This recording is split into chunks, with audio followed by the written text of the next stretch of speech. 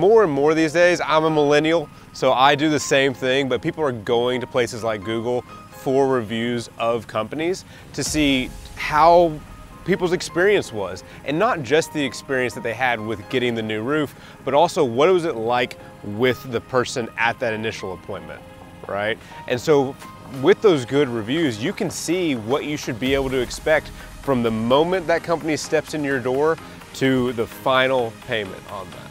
and everything in between. And that way you can have a, at least a good feeling initially on allowing them into your home, because 90% of this is finding a contractor that you trust,